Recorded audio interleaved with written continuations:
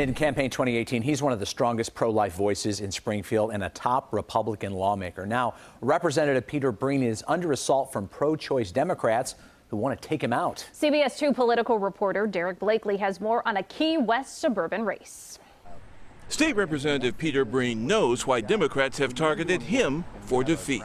This district is one that very much rejected President Trump, so went very strongly for Mrs. Clinton in the last general election. And Democrats have chosen abortion as the key issue in the fight. He wants it to be illegal for a woman to have an abortion, even in the cases of rape and incest. That's the one issue, literally the only issue Breen's opponent, former school board member Terra Costa Howard, would talk about. Is that the only issue you're running on?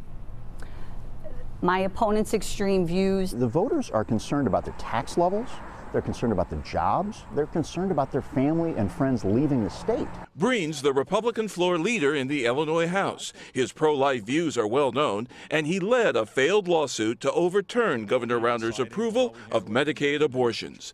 Today, rape survivors came together to blast Breen's opposition to abortion. We are not pro-abortion, but we feel that abortion must be a choice.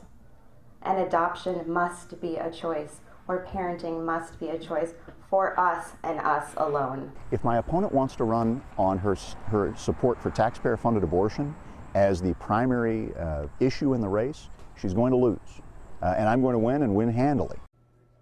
With House Speaker Mike Madigan assisting Terra Costa Howard, Breen concedes he'll be outspent perhaps by as much as 2-1.